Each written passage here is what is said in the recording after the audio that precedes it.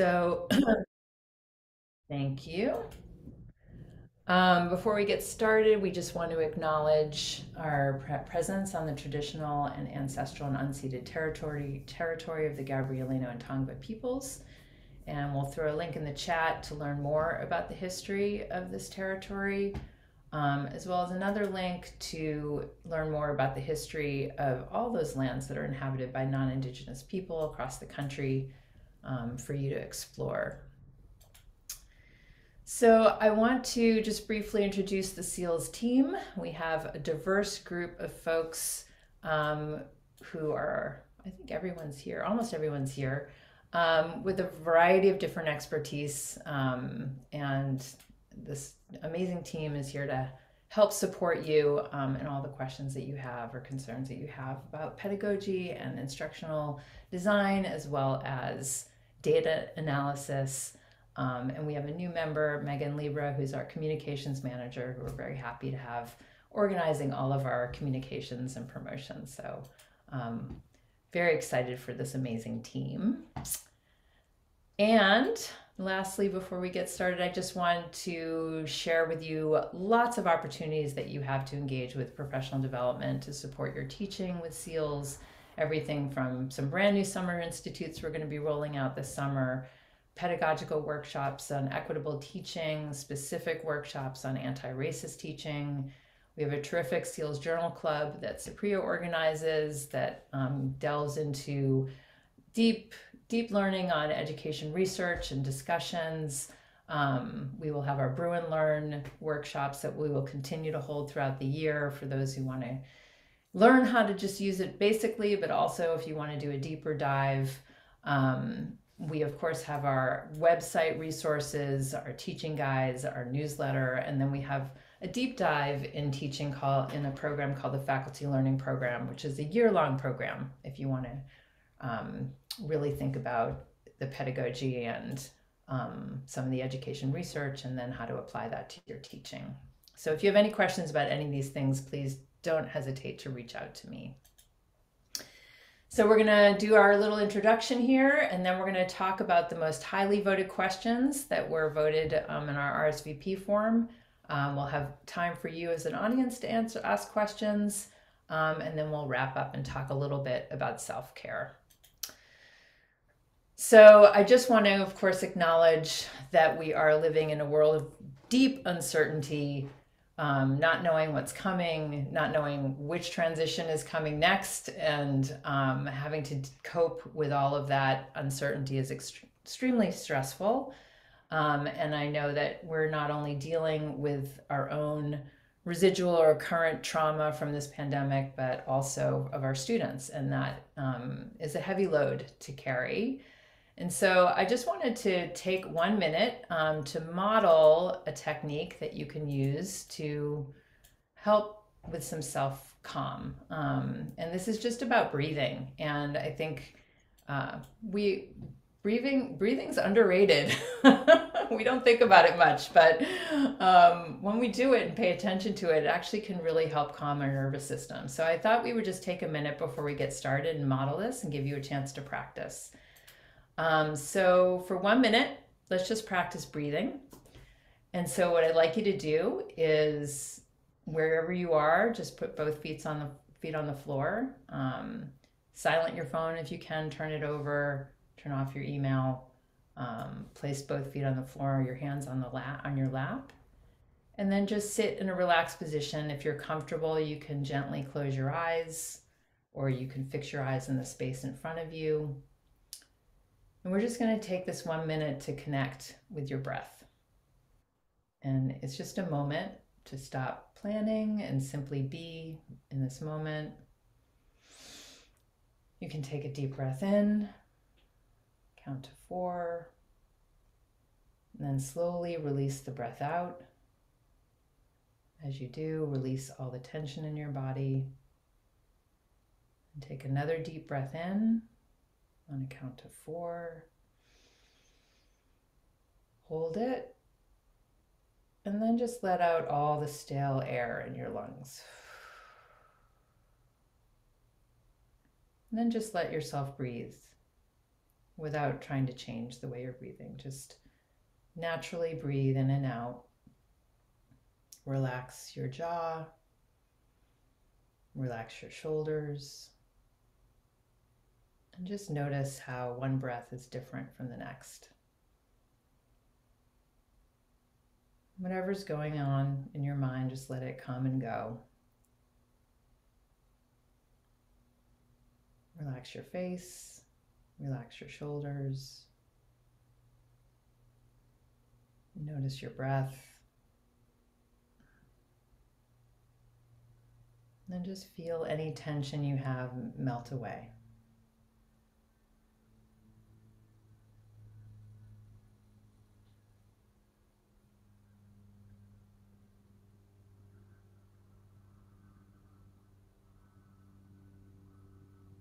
If your eyes are closed, you can gently open them, and we can begin. All right, so big shout out and welcome to all of our guests today. Thank you for coming. We have 4 terrific instructors, faculty here. Al Corey from Chemistry and Biochemistry, Eric Deeds from Integrative Biology and Physiology, Deb Piers from the Life Science Core, and Morgan Tingley from Ecology and Evolutionary Biology. So nice spread of life and physical sciences here. We have some great technical support to answer your technical and IT questions. Enrique Reyes from Statistics, Jonathan Rogers from the Life Sciences, and Cody Ash McNally from Atmospheric and Oceanic Sciences. I apologize if I'm pronouncing anyone's name wrong. Please let me know if I am. From Online Teaching and Learning and the LMS Transition Team to take notes and also hear what some of your issues are, but also help answer your questions. We have Brett Brickman and Augustine Rios from the Transition Team, Kim DeBacco, Mark Hazer, and Siri, I think is how you pronounce your name. Please let me know if that's wrong. Yeah. Wang from OTL, is that right, Siri? You did. Perfect job. Oh, fantastic. Okay. And then we have 3 amazing students with us today. Graduate student Imani Cook from Ecology and Evolutionary Biology, and 2 terrific undergrads, Kaylee Bear and Naomi Hammonds from Engineering, Physical Sciences, and Psychobiology. So thank you all for coming. We really appreciate you spending the time with us this morning. And with that, we are going to start with our questions.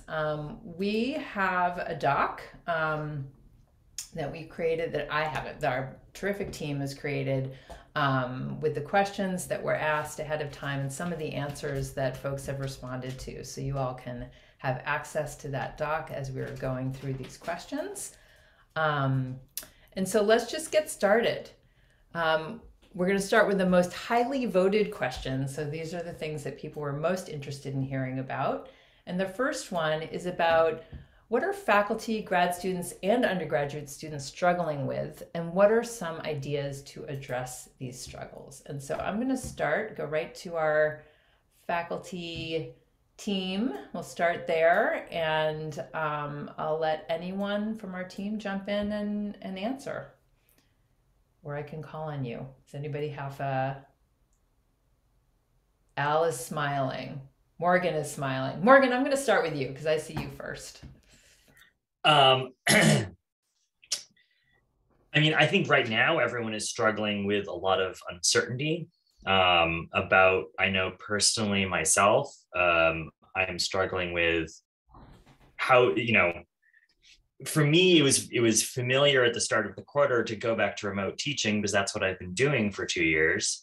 And so that wasn't a hard transition per se. It was a little hard in that, you had in your mindset that we were going to be in person, but then we switched to being remote.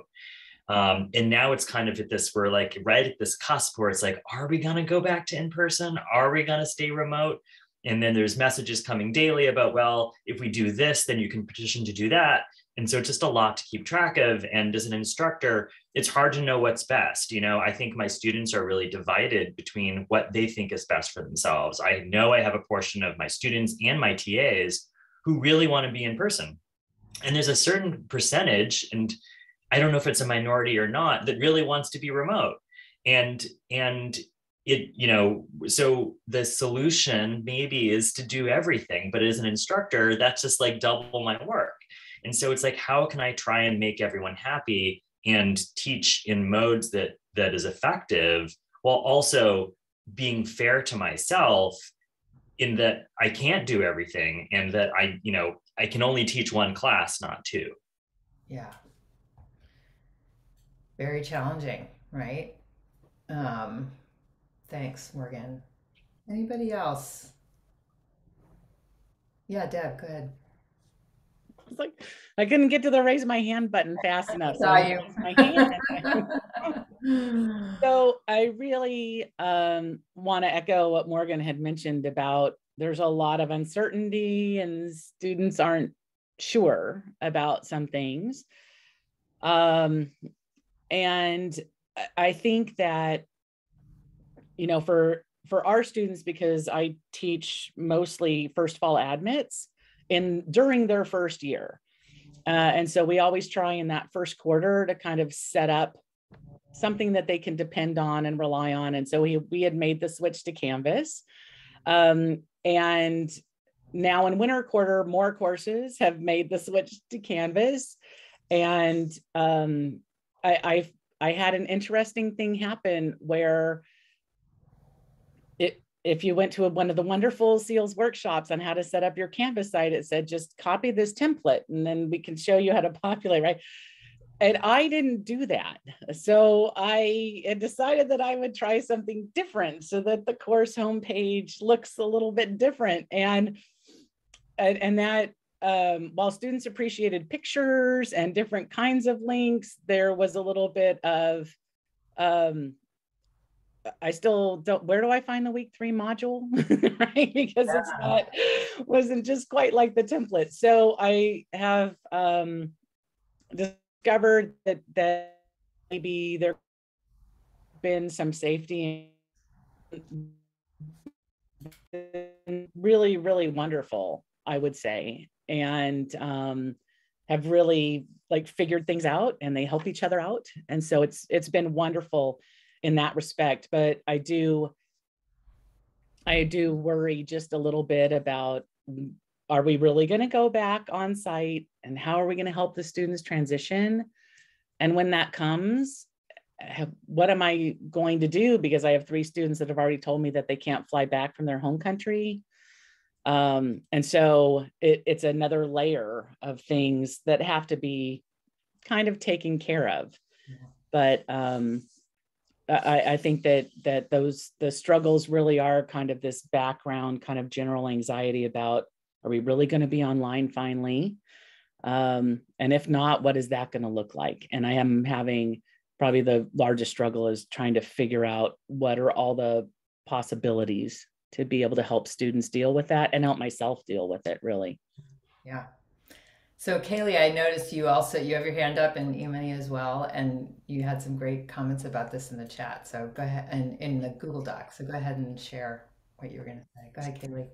Oh yeah, hi everybody. I kind of wanted to talk a little bit about what Dr. Pyers brought up, which was the usage of Bruin Learn. At least is from a student perspective, it can be very confusing to navigate Bruin Learn when every professor, it feels like, is utilizing Bruin Learn in their own way. And it's really easy. I completely didn't know we had a homework assignment last week, just because every professor I have uses Bruin Learn so differently that it's really easy to miss assignments. And my roommates and I were they don't know when their midterms are just because they don't know where to find it on Bruin Learn. So I think it's a really common struggle that students are just struggling to locate the materials necessary for the course, which just contributes to the anxiety of what's going to happen in 2 weeks. Will we be in person? I don't know. But also added on top of that, it's I don't really know what's going on in any of my courses, which kind of adds to that feeling. So I'm not sure what can be done about that necessarily, but having a more uniform way, because CCLE was very easy to navigate and everything was grouped under by week, but Canvas, it's a lot more difficult to do that. So I think just putting things under one tab would be really helpful. Yeah. Great, thank you for that, Kaylee. Imani? Yeah, Kaylee explained it perfectly. I completely agree with her. It is kind of hard of navigating Canvas. I believe there's so many different ways that you can utilize Canvas that it's not seen across the board. So Canvas is definitely one of those struggle situations, and I understand that we're still transitioning. We're still trying to get to understand it. The faculty are still trying to get to understand how to actually navigate Canvas. So I completely understand, but it does kind of change the dynamics of how the students are able to find certain activities and things like that. However, I have seen in some classes where they pretty much give like a blueprint to everything, like on the home address, on the home page, they pretty much just put all of the important things so that way it can direct them, which I think is pretty cool. So I really feel like it's just a trial and error type of situation during this time. But yeah, Canvas is definitely one of those struggle situations. Yeah. Thank you. Yeah, I'm hearing that just having the instructions and knowing how to, having some detailed instructions about how to navigate could be very useful, especially when the sites are very different. Morgan. Hearing that generosity from the students is really lovely. Thank you. I definitely can agree with both of those experiences. It's trial and error, right? So like, I think my first week, the first assignment, we'd put it where we had a quiz, we'd put it in the quiz section, but it hadn't been added to the modules, it hadn't been added to the front page. And so certain percentage of the students didn't know where to find it. And so the attitude I've taken is with Canvas is redundancy is really good. So you can create the thing in the quiz section, or you can create it in the modules, but then you can add the links around all sorts of places. And I spent a week with a good friend right before the start of the quarter, who's from another university, who's been using Canvas for years. And he showed me some of his Canvas sites, and I was like, oh, this is great inspiration. And his attitude was to kind of have that homepage and have everything on that homepage as much as possible. And you might create the quiz or the assignment or whatever on sort of a different tab, but then you add that to that homepage, and it kind of keeps everything running, and you then direct students that are there to go there. And that's a strategy I've taken, and it seems to have smoothed out now that we're in week 3. Great, thanks, Morgan. Naomi. Hey everybody. So back on the Canvas and Bruin Learn type note, I think another thing students are struggling with is that even some of my classes are still using CCLE. So navigating a bunch of platforms is kind of taking a toll on us. Having to go from Bruin Learn, getting used to that new platform and checking all your assignments there, and still having to go back to CCLE and being like, oh, I still have my assignments here, which I know how to find, but you're still getting lost in some of the miscommunication. So I think that's where Campus Wire and message boards like that really come in handy, so that students can ask those questions. And sending, some of my professors send out like weekly recaps of like what's due, like what's coming up, and they put links so you can find it pretty easy. So yeah, that was just something I wanted to mention. Thank you so much. I should also let everybody know that I think Supriya is keeping notes, and we are collecting all these terrific ideas and strategies that we will share with everyone, so that you'll have a resource at the end of this. Okay, thanks. Eric.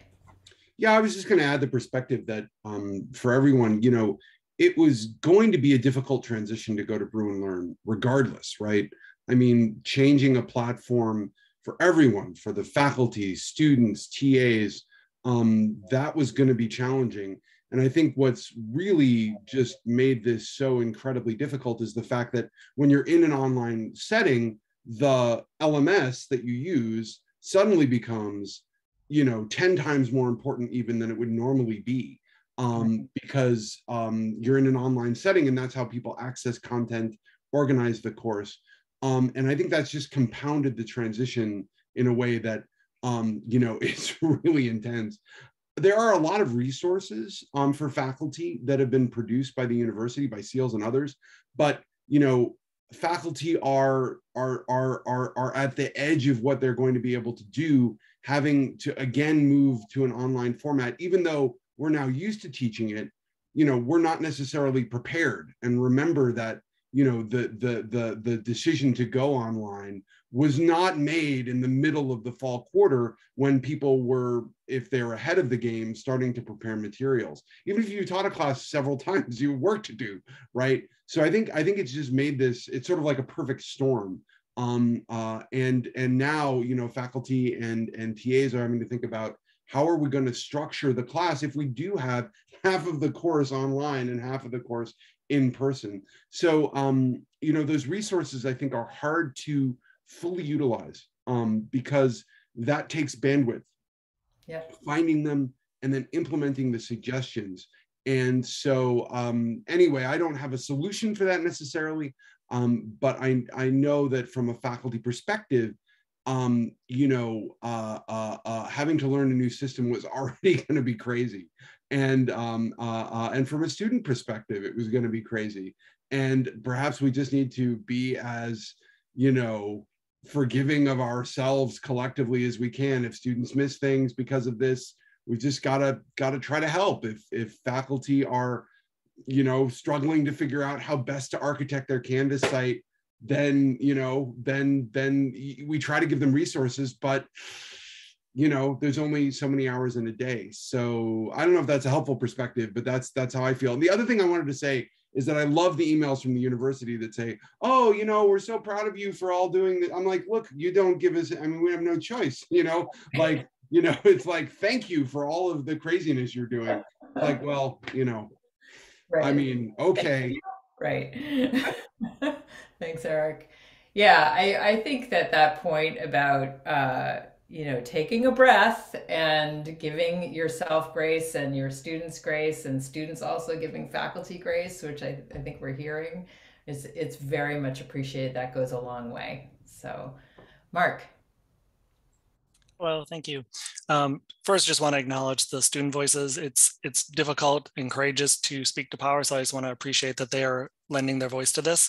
That's the first thing. The other thing, I don't know if it's clear, my role is with two groups. One is OTL, which is the Online Teaching and Learning Group, and the other one is the LMS Transformation. So I'm sort of speaking right now from the LMS side here. And I really want to make it clear that our group is here to help you with these things. Eric brought up, how are we going to manage? There's only so many hours in the day. We have a team of grad students. We have a team of instructional designers. And so we're here to help you. Please use us. We don't want to just be, we're not twiddling our thumbs, and we don't want to keep twiddling. We're here. So the other thing I want to mention, and I think this was brought up by the faculty, saying there is a template. And I know that communication is hard with how much communication is coming out, but I just want to give a little context to the template. It's not just my opinion. I feel like this is the best choice sort of situation. There's been some research done into usability and navigation in Canvas. And so the thinking, the legwork has been done. So it echoes the student voices. We did usability testing with students, watched how they behaved in Canvas. And as they pointed out, I can't find things. So that's why we built the things the way we did. It wasn't just, I think that looks cool that way. So we know how people navigate in Canvas. So if you have questions like, where's the best place to put an assignment? Where's the best place to put a reading or video and so on? That thinking, that research has been done. So we're here to consult with you about that, and we're happy to discuss with you. I'll just make a small comment because I both taught and designed. You as an instructor, put things where it makes sense for you to put it. Great, amazing. We're welcoming students into our house. We want to put things where it's like comfortable for our guests to find things, not just because I want to put the blender in the middle of the floor. Sorry, that's about my house. We want to make things that are useful for our guests. So that's just a couple little context things. But again, just please feel free to use us. We're here. We have a couple of people on the call, Saray and Augustine. They'll be able to talk about it as well. They're happy to work with faculty. It's what we're paid to do and what we like to do. So just wanted to put a little bookend on that. And again, thank you for the student voices. I really appreciate them. Thanks, Mark. That's really good to hear. Good to know that resource is there. Al. Well, first of all, I wanted to echo what people have already said, which is that the faculty need to go easy on themselves and to realize that things aren't necessarily going to go perfectly. And, I think we've already seen evidence that the students understand that. Second of all, I just wanted to say that, from my experience with Bruin Learn, I've learned quite a bit. And one thing that Bruin Learn has is this really nice course calendar. You can make sure you put all your assignments on the course calendar. You know, if there are things that, if they're like quizzes that students have to complete or assignments they have to turn in, they get crossed off, you know, on the course calendar when they have completed them. Another thing, you know, the difference between CCLE and Bruin Learn is that in CCLE, there was basically just one page, right? There was basically just one page. And so everything was on one page. In Bruin Learn, there's this sort of this paradigm of the pages. And actually, I didn't understand that at first, but once you understand the sort of the importance of the pages, I think it makes everything much clearer and much easier. I mean, even the home page is really up, you know, just one of your pages. So anyway, that's just. Thank you, Al. So I'm going to move us to the next question. And I think this is a super important one. What are some ways that faculty can help support struggling students and better build communities of students to support one another, especially in the remote environment? And I also just want to remind everybody that you're welcome to use the chat if you have other questions as well. So who would like to, I'm actually going to call on Deb to start us off with this question. So I think I'm fortunate enough that some students have reached out and said that they're having some difficulty with things. And so I will ask them if they want to meet separately, and I've met with students separately, but then I've advertised the time of that meeting after asking the student if it's okay with them, if other students come that are also having like issues with navigating or issues with studying. I know that Al mentioned the calendar, which is wonderful, but some students, I guess, don't know that it exists. I think it was really underutilized in CCLE. And so students aren't familiar with a calendar function in an LMS. And like sending that out in an announcement, you know, when the title of the announcement is not sure when your next assignment is due, right? And then the body of the announcement says, here's how you check your calendar. And this will give you everything. And we've really, I put this in the chat too, but we've really utilized modules where you can stick pages, files, assignments, everything can show up in a weekly module. And so we have links for weeks 1 through 10, similar to CCLE. I'm trying to mimic that. And the template has that too, if you use the template. And so organizing in that way has helped. But I do find that there's just some students that have a fear of clicking, which this is my own, I guess, implicit bias, where I think all students are click happy, and anytime they see a link, they must click on it and go, and they don't. And so I think that one of the things that I would, have done in these, little let's get to know Canvas a bit better office hours that I've had, or just individual meetings even that I've had, I will just ask students over and over. They're like, well, where do I find this? I'm like, well, where might you click? Right. So that I'm asking them, well, maybe here, well, let's click there and see what happened, and so just then if they didn't click on the spot that would take them to where they wanted, I would say, oh, well, that doesn't take us where we want to go, but look what we learned by clicking on this. And so that's, I really find that little announcement, maybe with the screenshot, maybe with a not sure where to go, or haven't used the calendar function yet, anything like that is useful. I did send a chat to Naomi because I was kind of curious about, I don't know how students feel about getting spammed 1 million times by me, but I rely on announcements kind of heavily. And I find that even making announcements, and sometimes at the beginning of class meetings, they're missed. Mm-hmm. And so I'm still trying to find a way to make sure that students are getting the information that we're sending out. Mm-hmm.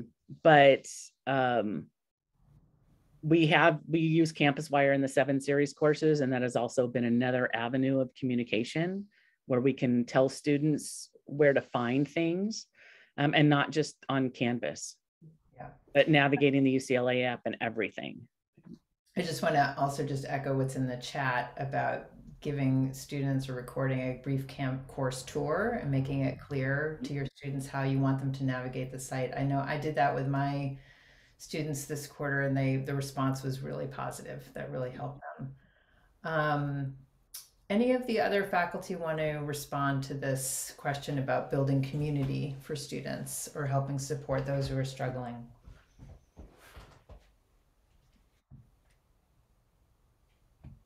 Paul? What I do is I refer students to the student groups in our department, which are fantastic. We have groups in the computer science department that, you know, the ACM and the UPE and that sort of thing. And they're very good about not just helping students with, you know, technical problems with the classes, but just giving them that feel of camaraderie. I've been heavily relying on them in this past month. Great, thanks. And how about our students who are here? What are your thoughts on how to help build community? What can faculty do? How can you help each other? Imani? Yeah, so I just want to say that the professors that I've come in contact with have done a great job of doing this, I personally believe. It's Zoom University is already weird. So sometimes just talking at boxes or just looking at people, sometimes cameras aren't on, you don't know who's behind the camera, you don't know if they're even right there.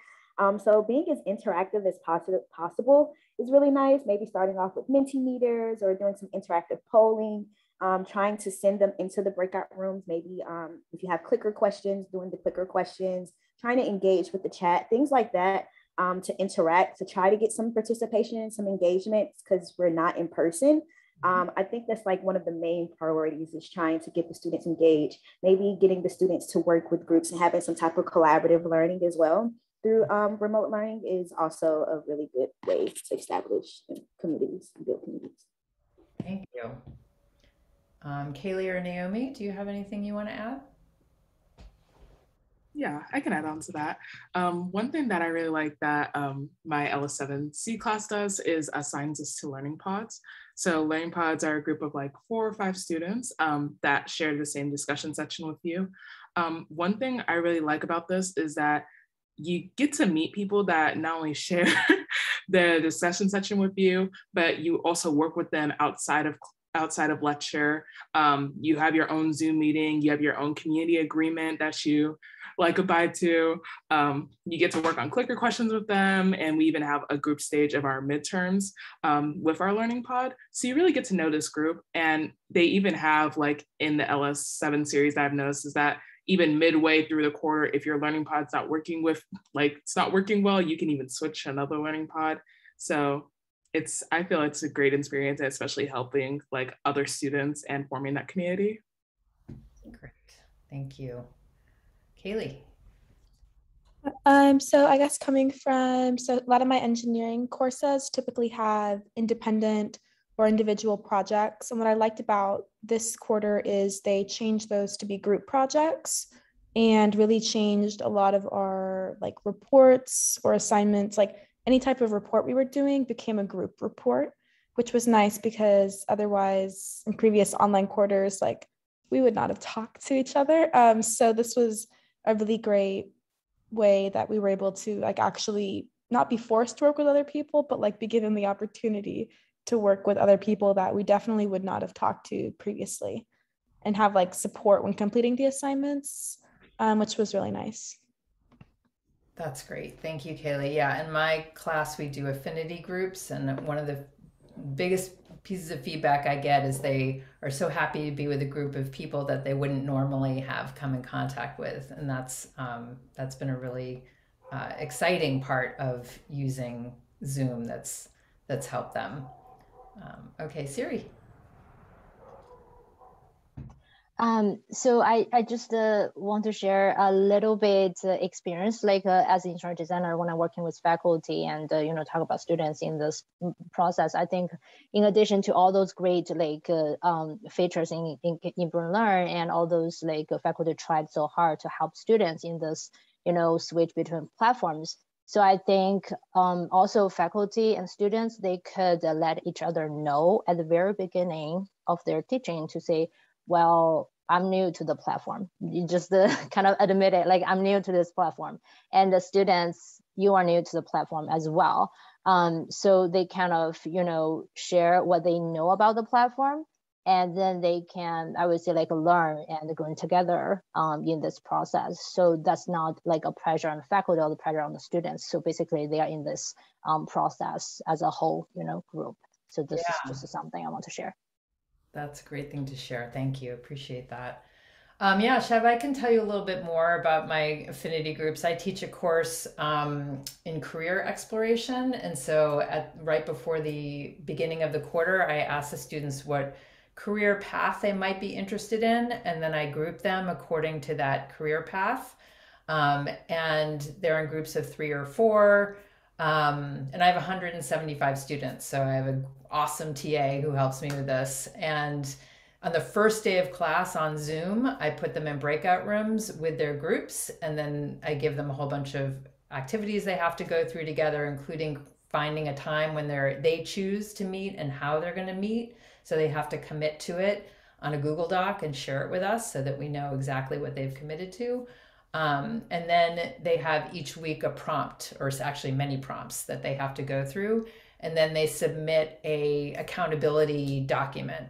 The group submits it, and it's basically responding to those prompts and what they talked about. They can do it, they can record it, they don't have to write it, they can just record their Zoom session if they're on Zoom, and hand that in, submit it. And it's really been a great way for them to connect, and it's self-driven, so they have to figure out when they're going to meet, how they're going to meet. It's just 1 hour a week, and they love it. So it's been very successful. All right, I think we're going to move to the next question. The next couple of questions have to do with assessments. And I know there's been some concern about, can I keep my my exams online or my quizzes online if we do go back in person?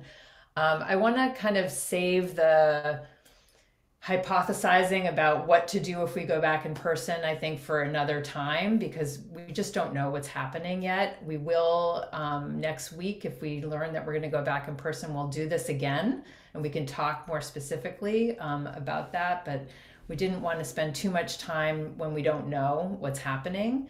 But I did want to just give you all an opportunity to talk about assessments and how to do them remotely and best practices around that. So anyone who would like to chime in about this, any of the instructors, about how they've done remote assessments and what has been successful about that, or struggles. Go ahead, Deb. Is it okay if I don't do exams but do assignments instead? Because Sure. This is a really nice strength in Canvas, and I'm not sure if this was the case in CCLE or not. But with assignments, when you create a rubric and you click on the little button that says use this rubric for grading, and you can use the speed grader.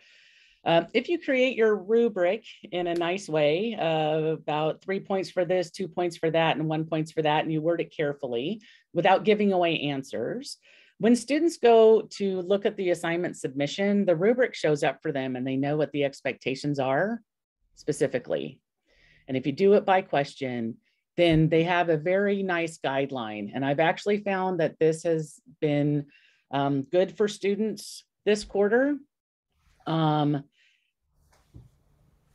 for reducing anxiety about how much am I supposed to write? What is it supposed to look like, right? And we can say includes one figure that shows their data and an explanation, clear explanation of their data. And then 2 points is they include a figure or an explanation, but not both, right? So being able to forecast exactly what the expectations are, I think has been really, really helpful. And the students have really risen to the occasion. And the assignment submissions are phenomenal because it's no longer this black box of answer this question. And as for exams, I will say, I'll just say a little bit about that. Canvas, and I think that they're working on this. We had a meeting with them before where we're trying to get pagination so that we could continue online exams. But for right now, we've had to break things up into smaller quizzes because we can't have one really big one where students can navigate in between pages, and where we have kind of descriptors with a series of questions that go with a single figure. So that's been a little bit of a struggle. And for our big exams, we still go to CCLE. So Mark, you're telling me that pagination is possible? Yeah, I'm not looking at your particular course, so I don't know exactly how you're going to lay out your questions, but there's a fair amount of flexibility in how you arrange forward motion, back motion. There's a box that says students can't go backwards. So after they've answered, they can't go backwards. You can choose one question per page. So like if you wanted to set out, you'd have to lay it out craftily if you wanted to have parts, you know, but I haven't yet to run into one that can't be sort of thought through. Maybe you have one that's incredibly complicated. That's possible. But in general, yeah, I mean, there's always a design question, right? So I'm not looking at your question, so I can't ideate on what might be the solution. But there's a lot of boxes we can check. And one thing that's not super obvious in Canvas, I'll just say this in general. Maybe this is annoying about Canvas, maybe it's elegant, who can say, but as you check certain boxes, the menus will change their dynamic. So that makes it a little bit tricky because you're looking at the page and you're like, I don't see a box that says, don't let students go forwards. Well, it doesn't appear until you check this. You check this, aha, now the option to limit motion is allowed. So it's possible that what you're looking for isn't there right now because you haven't triggered those dependencies. It's a learning curve. I constantly, for myself as a person who works in Canvas, trains on it, will be like, I know this menu is here. Oh, I have to check this first. And now the menu appears. So it is not something that is always obvious, but just short answer, most likely positive. Again, as keep saying this again, feel free to drop into office hour or come have a consultation with us. We're happy to work through these. We have the staff time to do it. So the sooner the better. That's all I'll say about that. Okay, no, that's wonderful. I've been clicking a lot of boxes and I haven't quite found it yet, but I'll keep clicking or I'll come to an office hours. And Amber, yeah, you can shuffle questions. It's kind of nice. I just want to echo the question that Morgan put in the chat. It was also one of the highly voted questions that we had, which is about exams. And how to design them on Bruin Learn. And so, Mark, I don't know if you wanted to speak to that for a minute. Or yeah, we have some, sorry to cut you off. Yeah, we have trainings prepared. And so we're happy to shape them to your particular questions. So just contact us and we can arrange a time. I'll handle one of the questions in the chat. Any plans to move to new quizzes? So here's what I'll briefly say about that is, you can't not have it on the whole Canvas instance. It's a choice of the default setting. And so I'll name my own sort of like bias here. I'm the one of the loudest voices saying, let's start with classic quizzes. And part of the reason is that new quizzes has been sort of semi-beta for so many years. And I just feel like if you get classic quizzes working for everybody, it's relatively trivial to move to new quizzes, but you can't go backwards. So if you build all your quizzes and new quizzes, and then you realize, hey, this is terrible. My students hate it. I hate it. I can't. Well, now you're stuck. You can't go backwards. But once you have your classic quizzes, you can experiment with converting them to new quizzes. Hate it. You still have your classic quizzes built. So that maybe that's me being a little bit cautious. So if you're a person who really wants to experiment with new quizzes, you know that you want to take that on, contact us. We'll make you a sandbox site. We'll turn it on in there. You can play. I would just, again, caution you that don't put 100 hours in the question banks before you know that new quizzes is your way. I see a lot of nodding. Okay, thank you. Awesome, thanks, Mark. And we can also talk after with you as well. If CEILS can be helpful with that, we'd be happy to organize something. Any other comments about exams online, assignments online? I just had one quick thing to add, just with my experience with creating quizzes. Two things that we learned the hard way. One is that after you create a quiz, you have to remember to publish it. And so we made that mistake once. The second thing is my experience in Canvas is that the student view is really useful and it's like always there, which it really kind of wasn't as easy to use in CCLA. And so when designing quizzes and things like that, always kind of going to the student view and making sure that things look okay and trying to and going through it is what I've had to do, and it's worked okay. Thanks, Morgan. Okay, I want to go to the next question, which has to do with how to support students who need to miss class being sick. And so this is an important question, whether we are remote or in person, but I'm just curious to hear what your thoughts are about how to do this.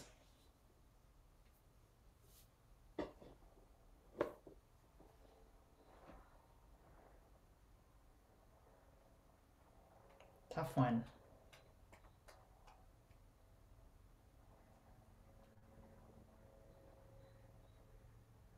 Okay, Imani, go ahead. This is a tough question. I'm not too sure on how to answer this because there is the daily monitoring survey. The only thing about the daily monitoring survey is that you don't want to assume that your students are lying, but they could abuse that. So it's really hard to really navigate when students are sick, because of course you want students to put their health first. That should always be the top priority above. I feel like that should be the top priority above anything. You have to put your health first so that you can fulfill the positions that you've committed to. But one thing I can say is that having some type of alternative assignment, maybe it's not the exact same type of assignment that the students may engage with when they're actually in the class, but having some type of alternative assignment will be very helpful for students that are not able to come when they're sick. Okay, thank you. Kim. Yeah, I was just going to offer a simple strategy. I think in these times of remote teaching, and this works well in online teaching as well, a good strategy to have is to use group work in your class so that when students are in groups, they've got buddies who can help them. I have very deliberately used a study buddy kind of concept, that's dyads or pairs in a class. And that's not necessarily just suddenly to meet the needs of a sick student. It's an actual strategy that I employ in the class for other reasons as well. But having someone else in the class they can turn to is really good. It takes some of the pressure off you. I think the other suggestion maybe while I think of it is to have a really organized, well-organized, CCLE or Bruin Learn site, so students know where to get resources. And if you are doing live lectures, if you're doing Zoom class, then I guess you would record your class and make that available for those who can't be there. But if you're building community in your class, if you've got groups, you've got pairs, I think that's going to support those students who can't make it and who are not feeling well and so on. So anyway. Great, thank you, Kim. Eric.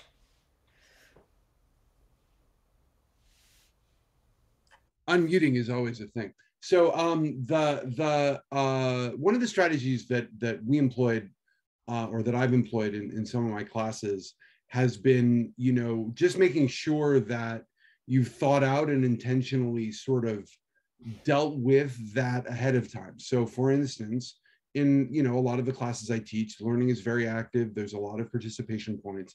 So students are going to miss class when they're sick.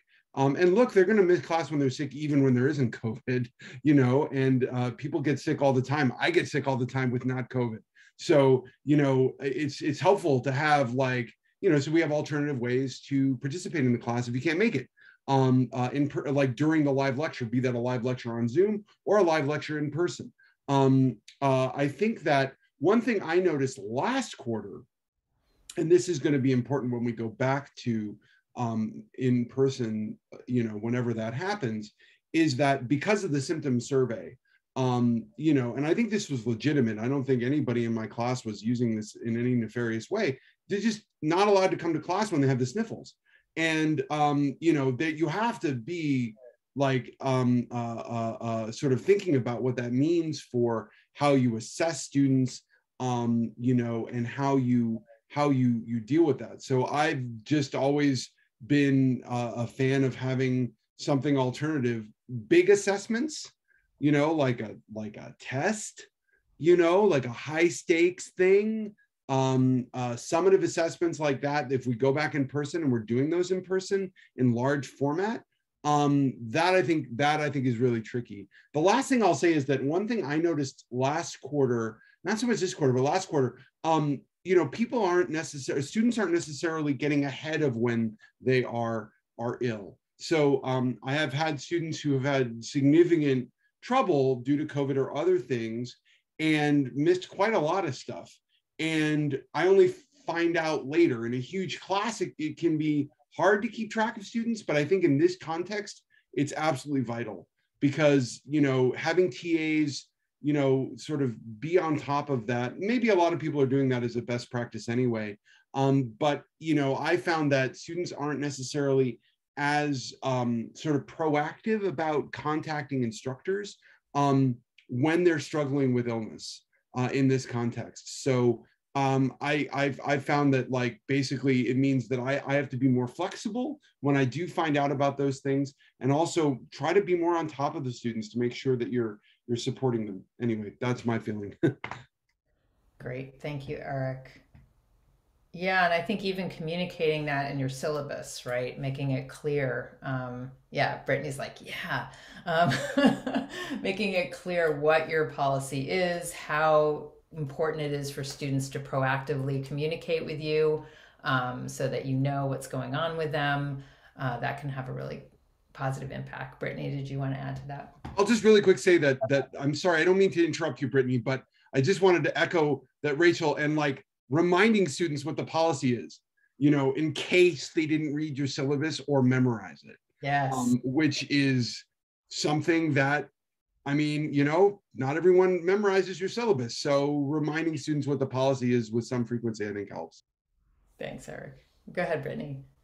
So those two things I was actually coming to say, Rachel, that, having it written out in the syllabus, maybe not precisely what you're going to do about it, but just saying, you have systems in place to help if that, ends up being the case. I think that a lot of students find that professors or faculty or TAs are these I don't want to say gods, but I have to talk to them. This is very scary. And we don't want to do that. Or we're trying to figure out another way that we can figure it out on our own without having to go to that extreme route, because what if they say no? Mm-hmm. Also, Mark said, mentioning that with some frequency, I was thinking, even if it's at the top of every week, just a couple of sentences in the first lecture every Monday, just reminding them, I'm here to support you. If this happens, whatever, contact me send me this, whatever you need to do. And then separately, I said in the chat, note taker, because when I was out, it's really, okay, in-person lectures, you just miss the lecture. There's nothing you can do to make up that time.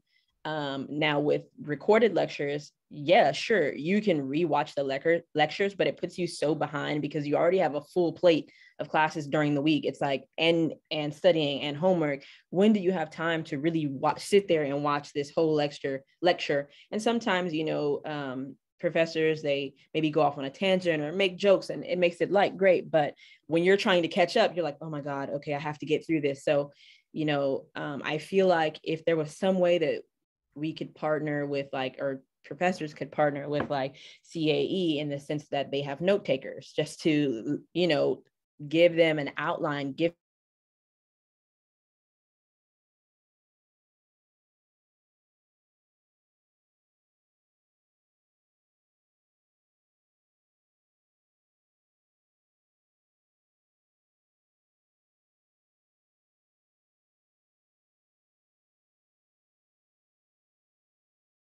Haley, we have about 1 more minute here. I'm going to let you have the last word. So if you can sum up what you want to say in a minute, that would be great.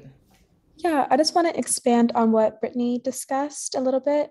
So I think letting your students know upfront that you are willing to accommodate and that you will be accepting of different reasons, whether it's COVID or not. As someone who deals with chronic health struggles, I'm always one to be afraid of what if they delegitimize what I'm having because it's not COVID, things like that. Just being a little very transparent. As Brittany said, I think a lot of us are very scared of reaching out just due to that power differential.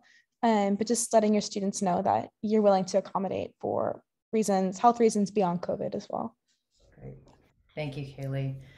So we're getting to the end of our time here. I want to just really express my gratitude and appreciation for all of our guest speakers, our faculty, the support that we have from IT and the LMS team, and of course our students who gave such invaluable insights into their experiences that will really help us all be able to respond best to everyone. And the last thing I just want to say is that we have all these resources that we will share with you in the Google Doc, in the chat. We'll share our slides. At the end of our slides, we have a bunch of slides on how to best take care of yourselves. And I think that that is such a key, important aspect of what we need to do to go forward successfully. And so that's for all of us, our students, our faculty, everyone engaged in this process and trying to support each other. So I really appreciate you being here. We'll do another one of these if we do indeed end up shifting to in person next week. But we will be communicating with you and letting you know what we have available. So thank you all for coming. We'll hang out for a bit if you have any questions, and thanks again.